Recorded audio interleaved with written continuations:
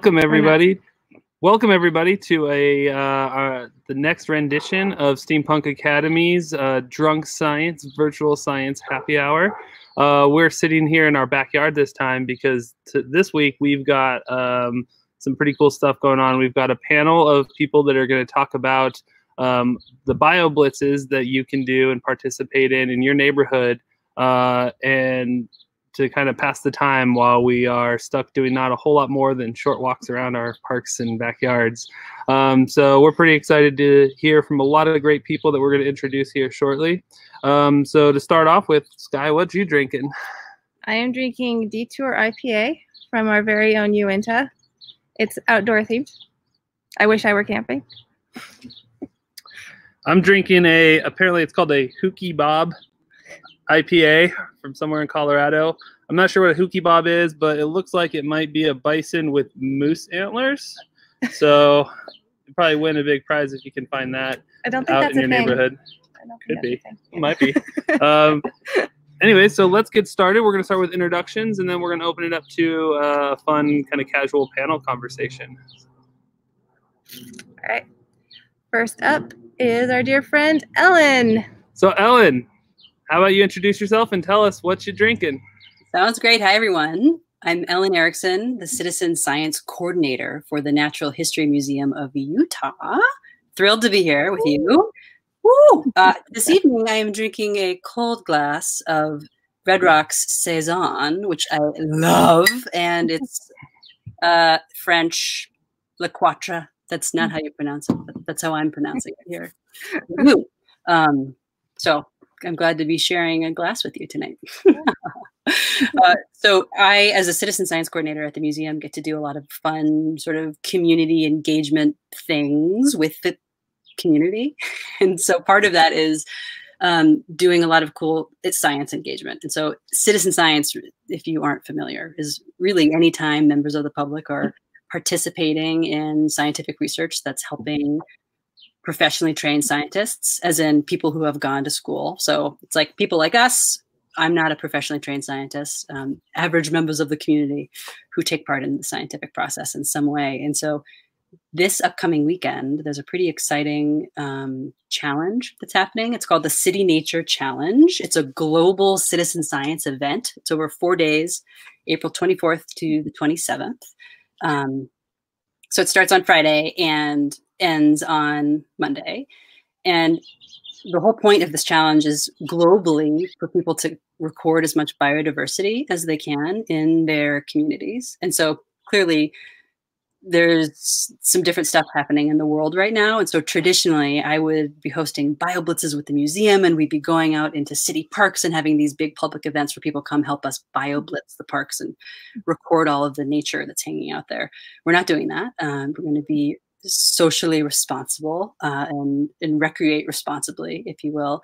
And so we're asking people to do it from their home and from their communities and even from inside their house, or from areas that they feel comfortable going to in a safe and responsible way. And so to participate, it's pretty easy. All you need to do is download a free app. And where's my phone? Of course, I've lost it now that I'm here. There's an app online. It's called iNaturalist.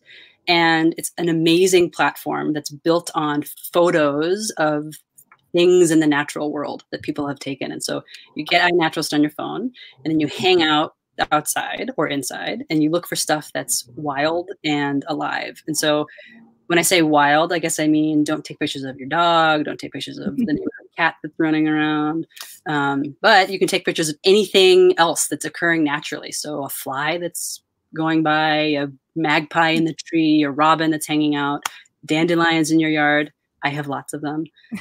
All of those are great candidates for pictures you can take on iNaturalist. And so you take a picture of it, and it gets saved. The location and the date and the time are automatically associated with the photo, which is awesome. And then there's a cool AI functionality. And so when you take the photo and you can hit this little button that says, what did you see? And it's going to think about the picture you took. And iNaturalist will suggest to you what it thinks that species is that you're looking at. And so if you don't know that it's a dandelion, iNaturalist will tell you that. which is great because you learn a little bit about something that's in your yard or in your neighborhood. And then when you hit save, it automatically becomes this data point that's accessible to anyone on the globe online, which is amazing. And so that becomes this cool little puzzle piece, if you will, of biodiversity. And so if we're looking at, what's the spread of dandelions worldwide, you can look that up on iNaturalist right now online. They also have a web platform they're connected. They're the same thing. You could look it up online and it'll show up all these little dots of every observation that's ever been made of a dandelion on iNaturalist. And you could look for years. It's really cool. And so you can see if things have been sort of spreading and moving. And the Natural History Museum has a couple different projects where we're looking at species that have been introduced to the state of Utah, and we're tracking their movement essentially on iNaturalist, which is awesome.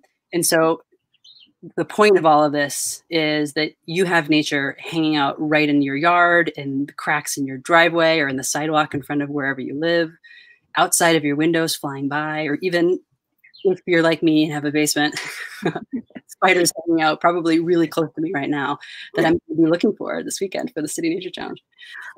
Take a picture of what you see and you'll learn a little bit, and then you'll also be contributing to science in some pretty awesome ways. And sometimes you don't even really know if you're taking a picture of something that could be useful and exciting to science. And maybe it would be some kind of groundbreaking thing, like we've never seen that species here before, which is possible. More likely, you're just going to be taking a picture of something that we see all the time. But that kind of thing is important too, because it turns out the nature living, especially in urban settings, is not super studied. So we don't know a lot about the species that are living around us and how they're impacted by humans. And there's all this interesting stuff coming out now, if you've been seeing this online, about how like their impacts on species based on how the world has kind of stopped and all this human activity has slowed down. And so people are starting to notice cool stuff they had never noticed before. And so you might even be noticing that now in your home, seeing things that you hadn't noticed before. And so all of this data is a pretty cool thing for us to collect, and also pretty cool that it's going to be this global effort. So there are 200 plus other cities in 39 plus countries that are going to be doing the same thing. And so represent Utah and help us make some observations on iNaturalist. Awesome. That's so exciting. Like, it's cool that it's part of history. Even in our unfortunate circumstances, we can hopefully learn some interesting stuff about how human behavior affects all these animals. Totally. Yeah, I think now we're going to go through and introduce everyone else who are going to talk a little bit more about what kind of things you're going to see out there. Cheers. Rhea. Hello, Rhea. Hello, Rhea. How are you doing? Good. How are you guys? Great. So start off with what you drinking there. Today I have Ketos Blackberry Sour, which I've never had before. I'm loving it. I love Ketos, one of our local breweries. So, Awesome. Yeah, and I'm the volunteer and outreach coordinator at the Swaner Preserve and Eco Center in Park City, so not too far away from Salt Lake. And in my spare time, I'm an insect enthusiast. Love insects. So I'm going to talk a little bit about some of the most common insects we see. So I'm going to share this real quick with you guys. Let me know if you can see it. Yeah, we got it. You see a screen. Cool. Yep. Let me pull this up. Oh, man. Oh, infinite loop. Cool. Most common insects. So I went on a walk today in my neighborhood and just kind of made a little mental note about insects that I was seeing. Why should we care about insects? Why should we look for them? You might not even have to leave your house to see some insects for the City Nature Challenge. If you have a basement like Ellen's, or just any kind of house that might have some insects in it. So today I saw some beetles. Who doesn't love ladybugs? Lovely. Things like moths and butterflies I'm starting to see a lot of. And this is a tiger moth right here, which is a pretty common type of moth in the Wasatch Front. Box elder bugs. If you live in Salt Lake, you are super familiar with these guys. And like Ellen was saying, even though they're common, getting data in the City Nature Challenge for these common species is still super important. One of my favorite things that I love, bees. Just like that gif of Oprah talking about the bees, which are so cute. So a lot of times people are like, oh, bugs are gross. I don't like them. They're icky. There's so much diversity. And once you kind of look up close at these small insects, like look how cute these bees are. They're like little teddy bears. So in the middle, we've got our honeybee here. So this is a European honeybee, but there's blue mason bees and green. This one's super small. This little sweat bee, so cute. Mining bees that live all over the place. Utah has like 900 species plus of native bees. So that includes all these guys on the outside.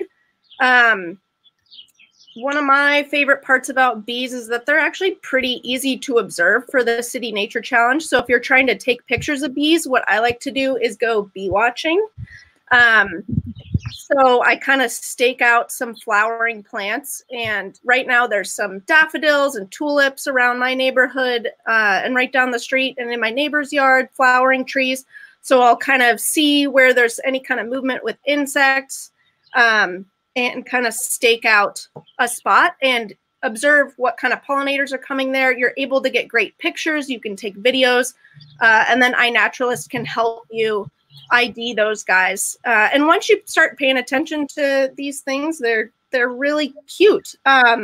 Most of these native bees don't have stingers and don't sting. So if that's one thing where you're like, I don't want to mess with insects, I don't want to get bitten, I don't want to get stung, bees are great to observe. I would recommend just not touching any insects, leaving them alone and letting them do their thing and just observe them respectfully. Like Ellen said, the Natural History Museum has a couple projects. One of my favorite is the firebugs of Utah. So this guy, the firebug here, looks pretty similar to a box elder bug. So you might not have noticed it before if you've seen one, and it's an invasive species, European firebugs. And they have a whole project tracking these. So it's really important to track the spread, and see where they're moving, how their numbers are changing. And so you can do that with your observations. You can go to just Google Firebugs of Utah, that Natural History Museum project will come up, and you can kind of see the differences between box elder bugs and them, and then submit your sightings to that project this weekend. Cool. Sounds exciting. Yeah. And we will we'll send out links to everything that people are talking about too, so you don't have to worry about scrambling down names of websites or anything if you're out there listening right now. Cool. Cheers. Thanks. Now let's hear from Patrick up in Cache Valley. Hi, Patrick. Hey, how's it going? What refreshing beverage do you have? I have some Buffalo Trace bourbon, just drinking it neat. Harkening back to the good old days when we had bison out in the east. Yeah. But yeah, tell us about what you're doing up there at the Stokes Nature Center. Yeah, so I'm up at Stokes Nature Center here in Cache Valley, and I'm the director of education up there, and we're nestled right inside the Uinta-Wasatch Cache National Forest, just in Logan Canyon there. And super jazzed to get people excited for City Nature Challenge up here in Cache Valley. I really, really love Cache Valley. It's a super happening place. And we just got unbelievable biodiversity that's just exploding right now. So I'm going to be talking about one of my favorite things in the world, and that's plants, things that grow and flower. And it's spring. It's high time for plants. They're all over the place. And it's just fantastic. Cool. Awesome. Yeah, so with the City Nature Challenge, I really like focusing on plants. Number one, they don't move. You don't got to try and pin something down or see something in the sky and be like, what the heck is that? It's just right there for you to identify. And, you know, not everything's flowering right now. So what I really like to do is focus on leaves and leaf structures. So if it's a tree, I'll get sort of like a far away shot, and then I'll go in and with my camera get a shot of those leaves, because oftentimes that's all we really have to identify those plants right now. But the good thing about plants, they don't move.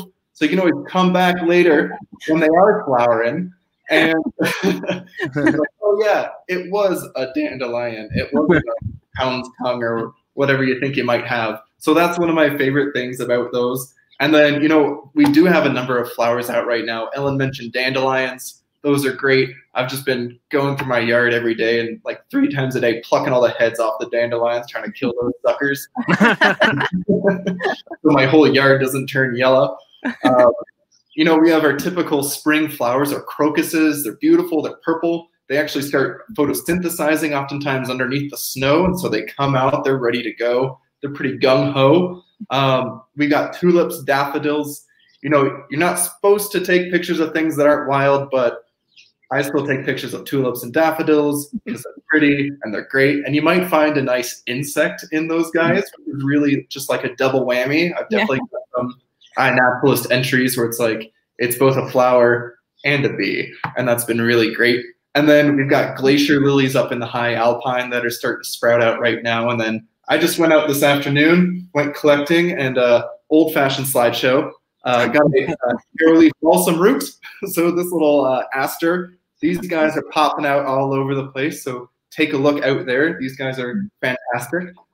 They smell really fun. They kind of smell like an old leather chair that's been sitting in a cigar shop, which is like oddly specific. But I smelled it. I was like, this reminds me of an old leather chair that's been sitting in a cigar shop. But yeah, you attract hipsters or something? My naturalist is for hipsters too. It doesn't discriminate. It's beautiful.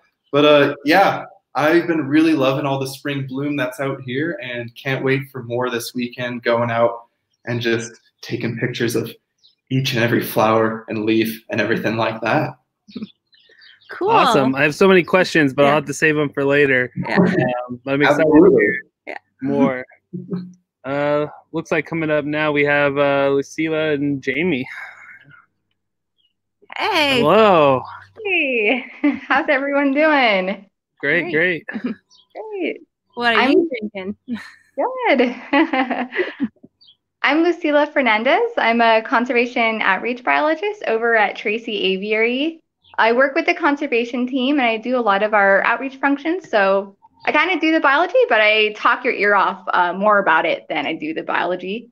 And today, what I'm drinking, I unfortunately am really low on alcohol. So I made a survival cocktail, which is pretty much a hot toddy, but instead of lemon juice, I have orange juice in here that I squeezed, and I tried to make it all nice and fancy.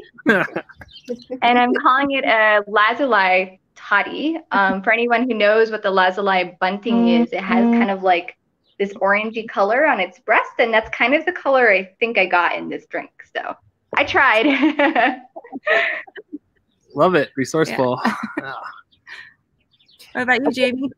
I'm Jaimi Butler. I run Great Salt Lake Institute at Westminster College, and we work to connect people to Great Salt Lake through research and education. And I found this awesome drink that I'm drinking today. It's a Great Salt Lake flavored LaCroix, because I can't get enough of Great Salt Lake. I never shut up about it. So cheers. So this is actually an original piece of artwork from Natalie Mella. So if anybody needs some like really cool, like fun local art, go to Natalie Mella on Instagram. Awesome. So what are you here talking about today? Yeah. So as an aviary, we thought that it might be kind of fun to talk about some birds that you'll see around town, and Jaimi has some other tips as well too, for birds that she sees at closer to the Great Salt Lake, and also some rivers and lakes that you might see in town as well. But before I start listing off just birds, I don't have slides, but I do have a little bird friend with me. And this is one that you might recognize around town. It's called a downy woodpecker. And if you look, I've actually been seeing them pretty active in trees, just kind of walking out close to downtown. And you're going to try to look for them. I've been seeing them doing this really cool thing where they're kind of like courting each other. So you'll see a male kind of chasing a female, and it looks like two of them just kind of hopping around. And then maybe you might get lucky enough to see the male fluttering its little wings. And if you happen to catch those sorts of behaviors from birds, it's kind of an easier way to record what kind of bird it is than to get just a picture. Take a little video. This is kind of a birder's secret for uploading things onto iNaturalist, because as you well know, if you've tried to look at birds, some of those suckers don't stay still. So a little video clip is a great way to go. And in place of some pictures, I wanted to highlight another really easy way to try to find some birds, especially the common ones and the ones that are singing right now, is to use your birder's ear. So no need for binoculars, just use your eyes, use your ear. And Jaimi has another fun tip that she'll talk more about using your eyes. And so I have a little clip here, and I thought it'd be fun to show off some birds that like foods that we're probably craving right now in quarantine. So if you've ever heard of the black-capped chickadee, those guys are everywhere.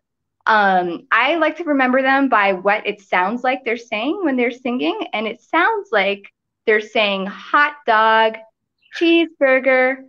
So I'll play that for you now, and let me know if you can't hear it. I can try to raise the volume a little bit. There's the hot dog. Cheeseburger. That's a really great way. And that bird, you'll hear it singing first thing in the morning, and it will sing all day. So it doesn't matter what time of day you're going out and about, you're likely to hear this bird kind of calling for some snacks. And then the other bird I wanted to show off to you, and then I'll tag team Jaimi into this, is the, let's do this one, the American goldfinch. I really like this bird too, because it also kind of says a snack name, and it often does it as it's flying. So if you look up in the sky, especially if you see sunflowers around you, you're likely to see this bird because they love picking those little seeds off. And you're going to see something kind of jumping up and down in the sky, and it's going to be kind of tweeting potato chip. And I'll see if I can get that in this song recording that I have here. So it has kind of like a messy link of songs. It says Rhea, like that's another one, kind of like a cowboy. Oh, I might not have the potato chip in this one. But you guys can hear that Rhea, that's the cowboy sound. And then the last bird that I think is kind of special and that I want to highlight because I've seen people reporting it on iNaturalist and on eBird, which is another citizen science app that's very similar to iNaturalist, but only for birds. It's called the broad-tailed hummingbird, and I like to call it kind of like the rambunctious cricket of the sky because it sounds like a cricket, and people often hear it and they don't think it's a bird, but it's actually a bird. So I'm going to play that for you now. So that chirping and that buzzing is not a cricket and a bee having a battle. It is one bird making all of that sound, and it's super loud. So if you hear that, again, get your phone out, take a little video, use voice memo, and those are ways that are really easy to identify on iNaturalist when people look at your record. The other thing is that it's okay if you don't know what the bird is because they are really fast. Go ahead and just label it as a bird when you upload it. And we're so excited to go out and do the City Nature Challenge with you. So I'm going to turn it over to Jaimi to give you some more tips about some cool water birds and shorebirds. Well, and I'm with Lou. Like, I'm kind of, well, I don't know if you're a lazy birder, but I'm a lazy birder. And when I started working at Great Salt Lake, all I ever heard about was these. Everybody knows what these are. These are flamingos. And there was this one flamingo that lived at Great Salt Lake for many years, and he hung out with the gulls. And birders would flock everywhere to find Pink Floyd, the flamingo. And I'm kind of with the folks that don't like, not everybody has binoculars, not everybody has a spotting scope. And so a lot of what we do is I do naked birding is what I call it. And naked birding is a fun way to say, I'm going to do stuff without, I'm going to go look at birds without binoculars, without a spotting scope. And I'm just going to look and see what these birds are and identify unique characteristics. Like maybe they have a stripe on their neck. Killdeer are little tiny birds that you see at Great Salt Lake, and oftentimes in the rocky sides of roads where they nest, and they have this beautiful necklace around their neck.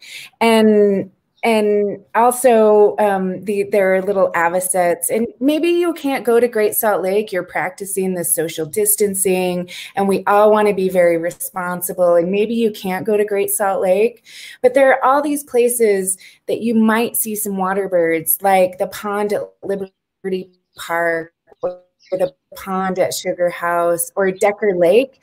And I did hear, Lou actually alerted me to this, that we were seeing pelicans. Does everybody know pelicans?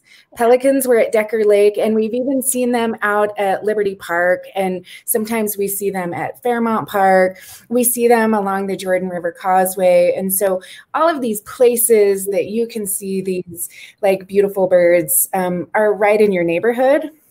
I do want to share my screen with you for just a minute here. One of the projects that we run at Westminster is called the Pelicam Project, because 11,000 pelicans nest at Great Salt Lake, and maybe you can't go see them in the City Nature Challenge. We totally understand that. They're very hard to see. They're very shy birds. You can go to this zooniverse.org and look up the Pelicam Project, and you can help us classify over 500,000 pictures of pelicans that are breeding at Great Salt Lake. We watch them when they migrate. We see all sorts of interesting behavior on this program, like this pelican that's just flying in. This is something that you can do from your computer, and we don't want to take that away from the City Nature Challenge at all. We want you to go out and look at things, and just know that many birds like California gulls, I mean, everybody knows what a gull looks like. Mallard ducks, quack, quack, quack. Those are the quack, quack, quack ducks. And even pelicans you might see in your immediate vicinity. And if you can get out to Great Salt Lake, I wanted to show you this really cool thing. Can you see these?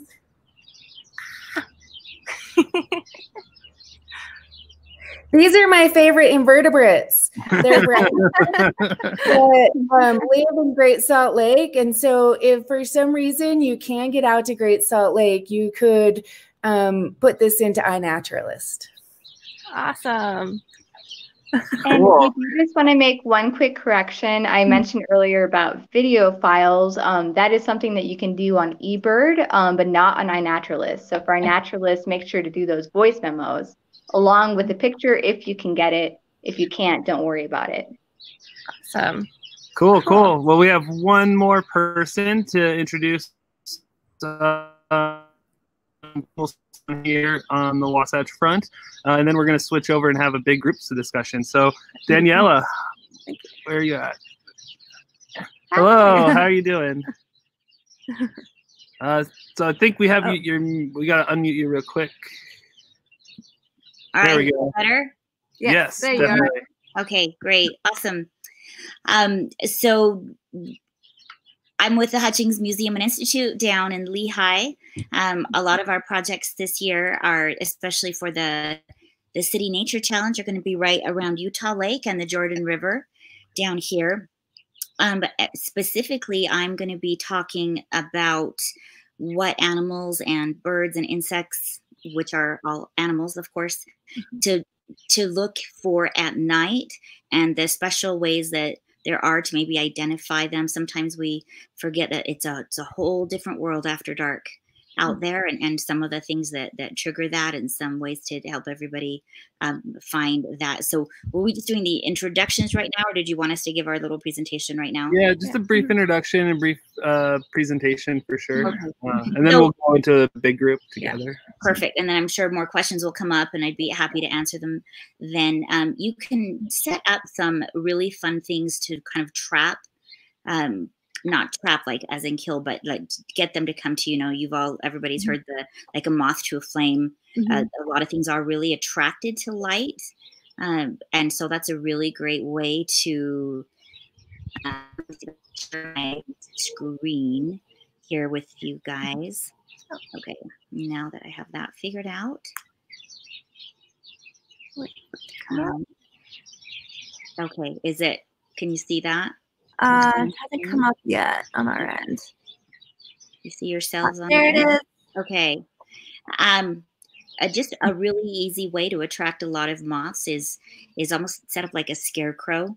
Stick a shirt or something like that out there, and then you can just get a lawn chair or something. Just sit down, take a look, and you'll just be amazed at how many things will be drawn to the light at night. Great way to get a lot of different moths and things like that. We like to use we've got an infrared camera that we actually like to use to cheat with.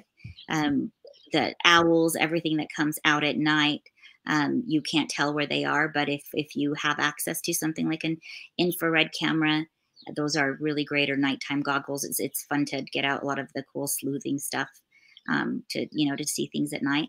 One of the things that does come out at night, so I'll share this link if you guys can get it out to everybody, where it has all the instructions for basically how to build a scarecrow to attract some of the nighttime critters that come by. Cool. The other big one at night that is really a sensitive one right now are bats that come out at night. We've had some other people already discuss the threat to pollinators that we've got here. Not just with bees, but bats are actually the third largest pollinator. And with everything that's going on with COVID, as any rehabilitation centers and stuff right now, we can't take bats. If anybody brings in an injured bat, they need to be put down. More for the fear is more that the COVID will jump from humans to bats. We don't think the bats here have it yet, but they could be carrying other things as well. Unfortunately, this fear has also led to people damaging bat boxes, just injuring bats just because of, fear and lack of understanding. Bats just, don't go try to pet one. It's a wild animal. They may bite to defend themselves there, but they're super fun to watch at night if you know where they are. They really help keep mosquitoes down. So we want bats. We want lots of bats. They pollinate. They keep mosquitoes down. They're just a really, really cool animal. The other thing I was going to say to really look out for is right at dusk. There's a certain time, if we're standing out here by the lake, I'm sure you see it in other places or hear it in other places, all of a sudden it's like a switch flips and you start hearing all the nighttime sounds. So all of a sudden you'll hear like the crickets just turn on, or the frogs just turn on, or toads. Listen for that. I don't know if there's a good way to document the sounds that we hear. Does anybody know? Is there a way to? I think they said iNaturalist can accept audio files. Audio files. Yeah. I think that really, because there's going to be a lot of things that we can't see, but they come out at night, and we'll be able to hear them that way. But yeah, nighttime is look up, look down. There's a lot of things that come in bed. Dusk is a really fun time when things come down to different like watering holes. If you have places that you're going to be looking specifically, and just even things that you do during the day to attract birds and things to your yard. If you want to set out some seed, just keep in mind that cats are not native. They're a very invasive species, and they like to hunt at night too. So be careful that you're not attracting birds to your yard only to have your cat kill them once they get there. Gotcha. So yeah, that's go out at night. It's my favorite time. Awesome. Well, I have so many questions, but we'll get to those. So now what we're going to do, now that we have our introductions out there, we're going to open it up. We're going to have all our guests in kind of a big panel roundtable discussion, if you will. Sky and I are gonna sneak away and get another drink, and Jaimi's gonna take it from here, I think. All right.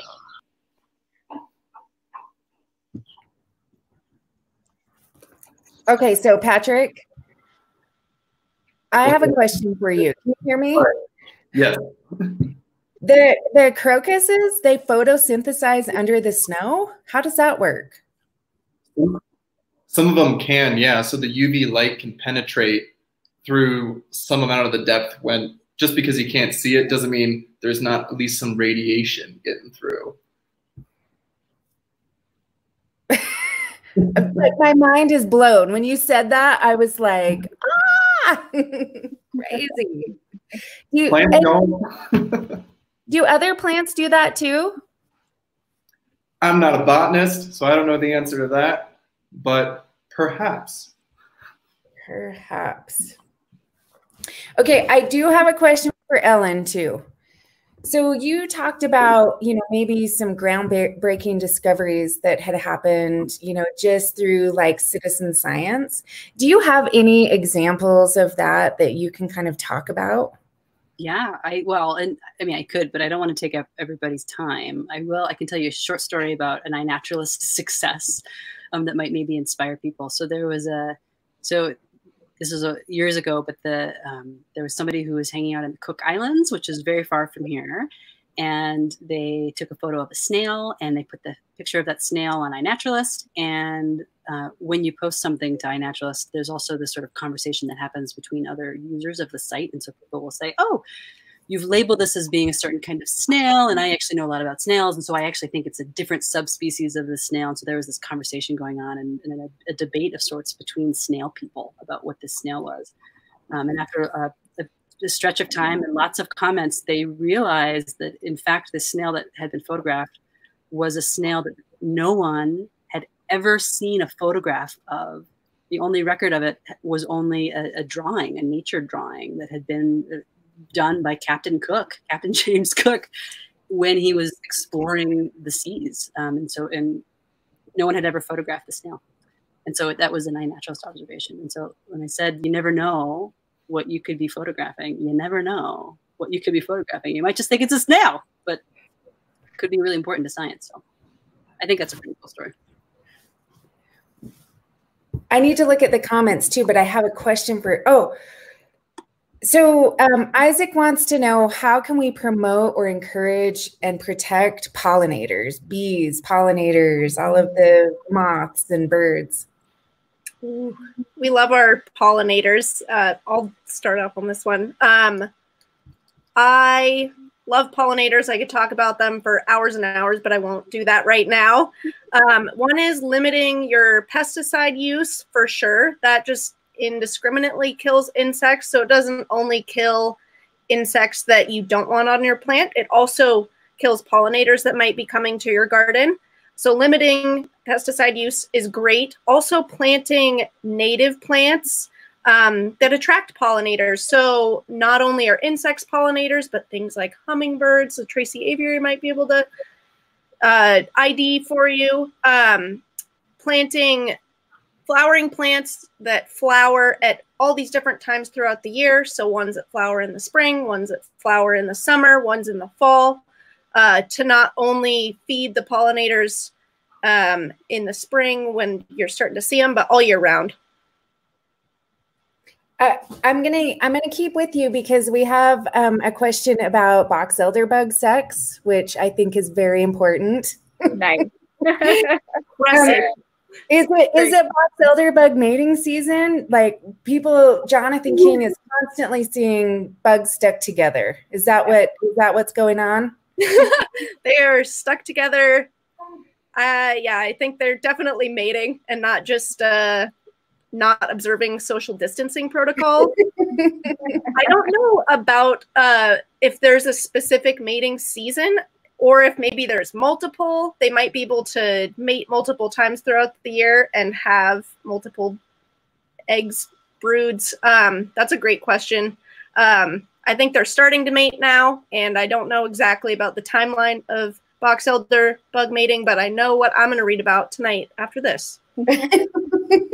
I'm very intrigued by brine shrimp sex, which is like what's going on in here. Just so we know, like there are these like brine shrimp that are coupled, and fourth graders in particular are very hard to like explain what's going on. Hey, so when is a plant a weed? Why do we call plants weeds? Why do, you know? It's a matter of perspective. Can I take this one? A lot of plants that we call weeds, a lot of them, sometimes they'll be invasive or they have a domineering aspect over America's largest crop, which is grass.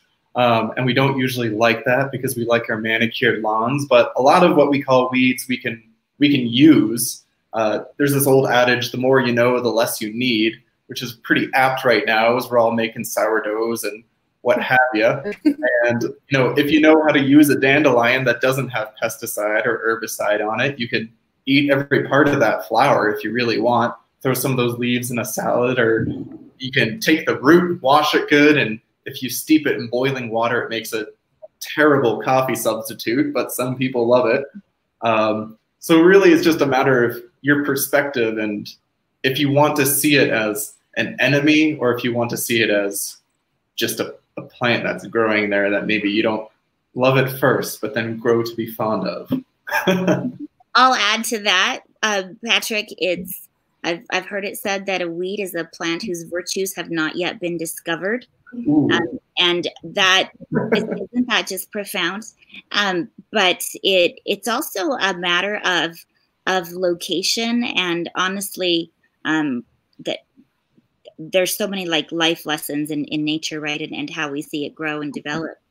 But a weed, oftentimes we will consider something a weed if it's growing in the wrong place or we didn't put it there on purpose. So like if anybody's ever grown a strawberry patch, it can start to send offshoots out, right? And become like crazy. I had hollyhocks that are great pollinators. I put them there on purpose, but every one of them spreads like a million seeds. That becomes like a weed in a way that it's just, that's not where you want it. It becomes a weed to you. But yeah, I think right along the same lines, it's just, do you want it there? And what is it going to be, used for sure?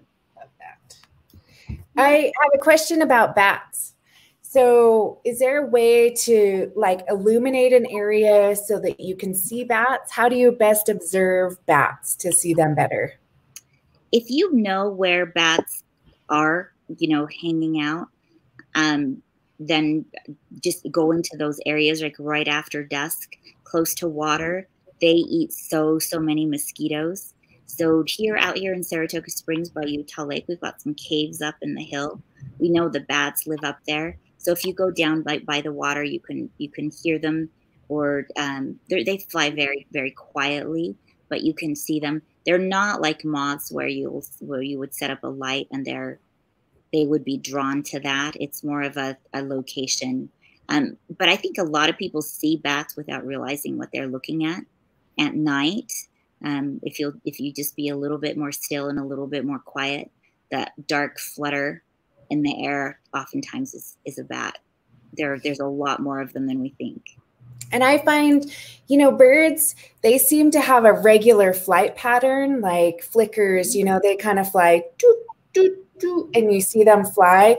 The bats seem to be more irregular. Yeah, they're very abrupt little bursts of energy. Just like, yeah. Right.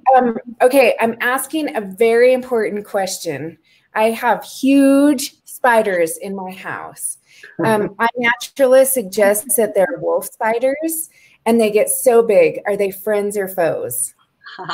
Wolf spiders are definitely a friend.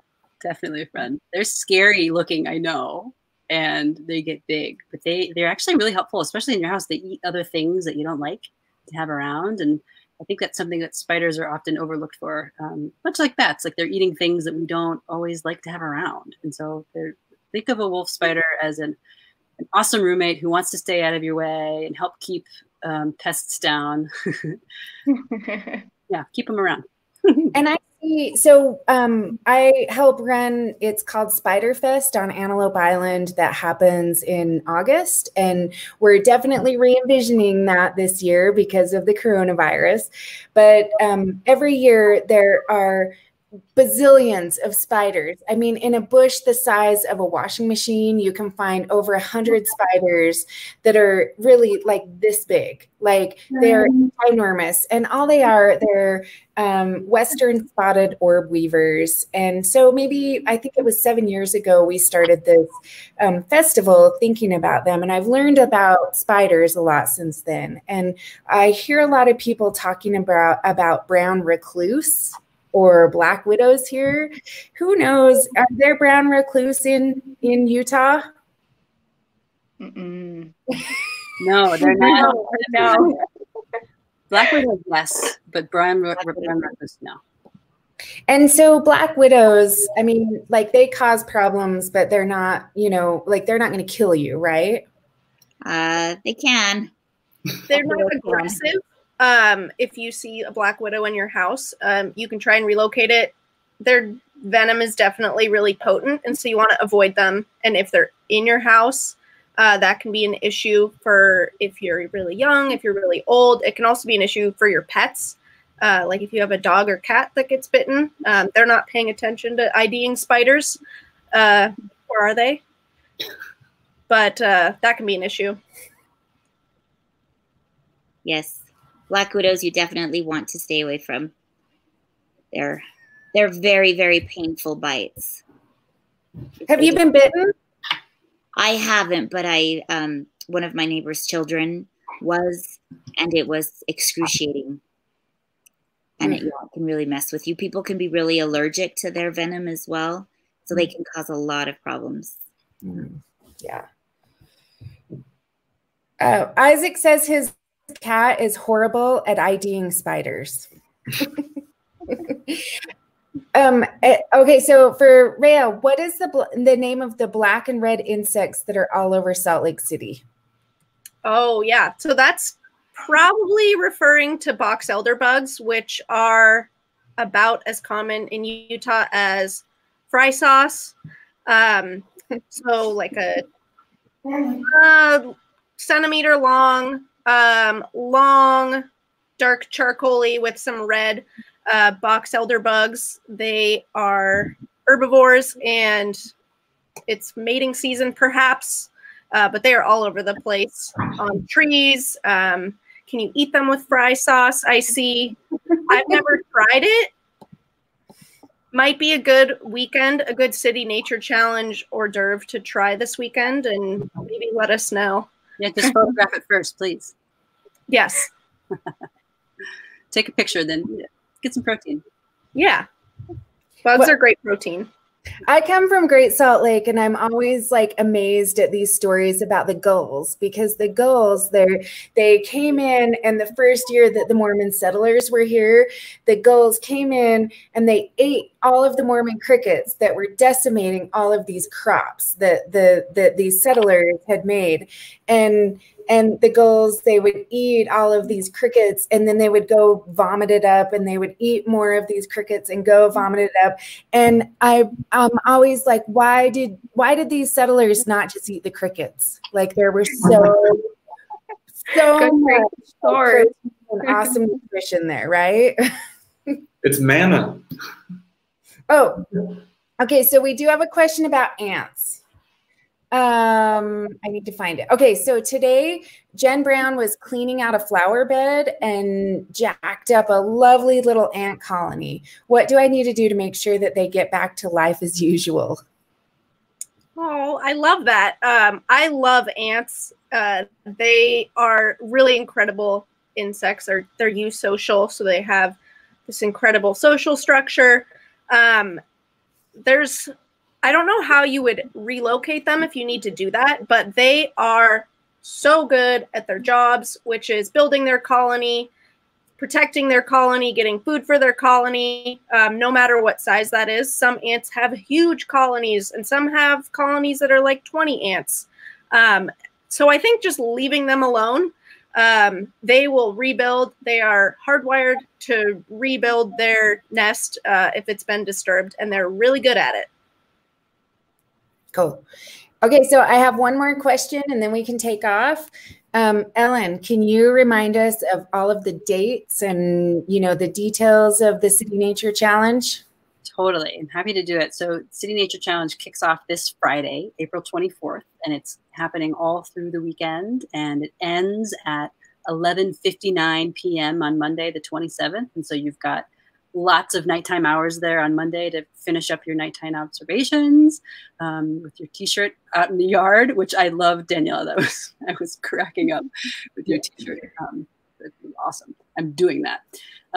So it's going all weekend, so it's an awesome time to be out, whatever times of day work for you, whatever the weather's doing. Get out. Try to make a challenge for yourself to just get out and take a couple photos every day if you can.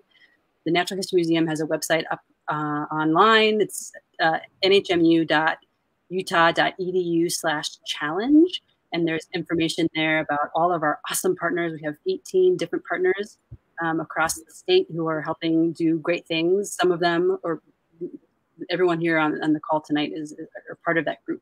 And so they're awesome organizations helping get the word out to their networks and really inspiring people to take part. And I will say in closing, in addition to a huge thanks to all of our awesome partners who are joining us in the awesome conversation that we've had tonight, I learned a lot from you all. It's crazy times. Research shows that when you get outside or even just interact with nature from your window, that is a healthy practice, both mentally and physically too. It lowers blood pressure, and there are a lot of awesome studies that showcase and highlight the benefits of nature on us as humans. And so take the City Nature Challenge as an awesome way to kind of give yourself an excuse to get out and try to record some nature using the iNaturalist app. But then keep at it. iNaturalist works all year long. eBird works all year long. And there are lots of other awesome citizen science projects and things you can get engaged with if you need an excuse to get yourself outside and really enjoying the beautiful place that we live in. That's all. Awesome. I do have one more question here on the live comments. Have you seen species return since the quarantine? So, like we've been seeing some things like jellyfish in like the canals in Venice. Has anybody seen anything like that so far? I can't speak to Utah stuff specifically. I was reading an article today that was talking about people thinking species are sort of returning to the DC area, the Metro DC area, and some things. And part of what the article argued was that really those species were there all the time, which I agree with. Humans just happen to be changing our practices. And so there was a fox, like a fox kit that had its head stuck in a peanut butter jar or something, and someone saw it and they're like, oh, and they rescued it and saved this fox's life. Awesome. And they were saying that really if the person who found it had been at work like they normally would have been, they wouldn't have seen it happen. And so I'm sure there's some awesome data that's going to be coming out of what we're living in now. And I think more of a great reason to be recording biodiversity, because there might be some cool shifts that we're seeing in some various species movement. But I will say for the time being, there might just be stuff that has been there all along that we just didn't ever notice because we were living at a totally different pace. So a silver lining of all this craziness is you take it a little slower and notice the stuff hanging out in your yard. Yeah, and to add to that, we also at Tracy Aviary are not sure what we're going to see this season and are very curious. We've been continuing to do some bird surveys in interest of seeing if there might be more bird activity, maybe just because humans aren't around and they might be more active, or because we might be noticing them a bit more, just like Ellen said. I was listening to a fun little piece on KRCL last week about a poet who was talking about noticing bird songs. And a big part of her story was just about being able to slow down and listen to them because she just hadn't heard it or picked it out from background noise previous to now. So now's a really great opportunity to kind of just practice those skills and open your eyes, kind of lean your ears into your surrounding and see what you're noticing. And we are pretty stoked to see what comes in through the City Nature Challenge and other citizen science projects that were mentioned tonight, and see if at the end of this there may have been a peak or not. It is definitely a question in progress, and you are going to be a part of us discovering that. So we're so excited to have everyone who's tuning in and will participate this weekend on our team. I'm definitely going to make some challenges to some people. I love it. Awesome. Now, Ellen, for you guys that have done this before, are there any species in Utah that have been particularly hard to find that we know are here but haven't been seen?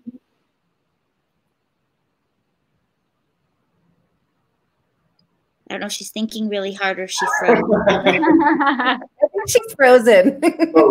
She's frozen. Such a great pose. Great. I really stumped her. Look at that. No, you asked her a hard-hitting question. This is what happens. Gosh. You got to be careful with questions coming from you. Yeah. Scary. Well, does anybody else have an answer to that? Have you guys participated in this before, your organizations? This is the first time that the Hutchings Museum and Institute is participating in the Big Utah one. Yeah, we participated last year in Memory Grove. We saw a lot of the same species that were kind of mentioned tonight. That's a fairly urban park. But I'm curious to see what happens this year. Let's see if we can get Ellen back in here to chime in too. Did any of you guys also participate last year? I don't recall seeing things that I didn't already know, but We've I've done bioblitzes in the past, but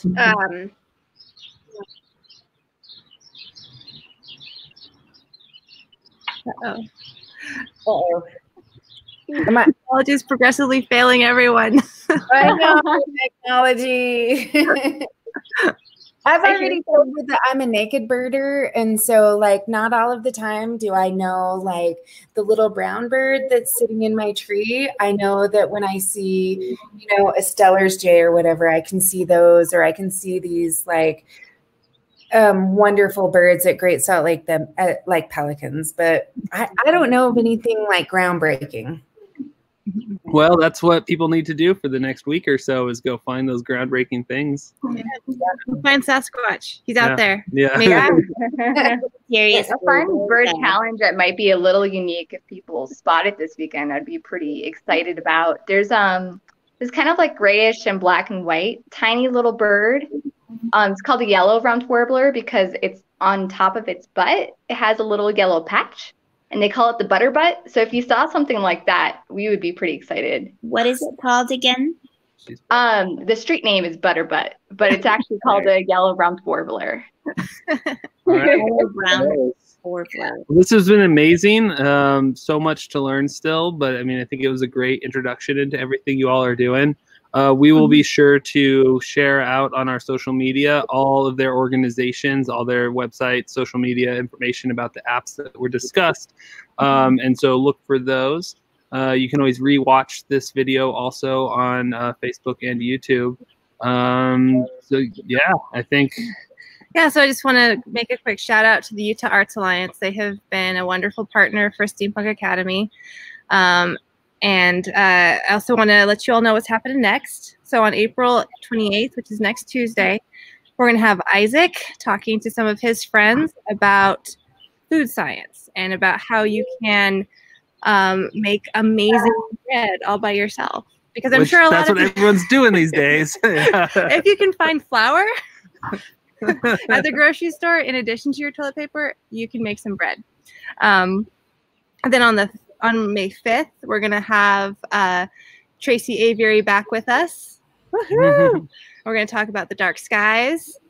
And that'll be you should take notes because there will be a trivia night on May 9th for Dark Skies Trivia. I love it.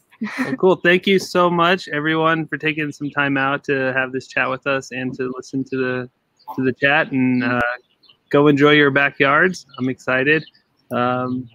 Myself, because we live right by the Jordan River Trail, so I know I need to spend more time out there for the next week or so. Yeah. Oh, well, thank you. Well, cheers, everyone. Cheers. Good night. Woo-hoo. Thank you.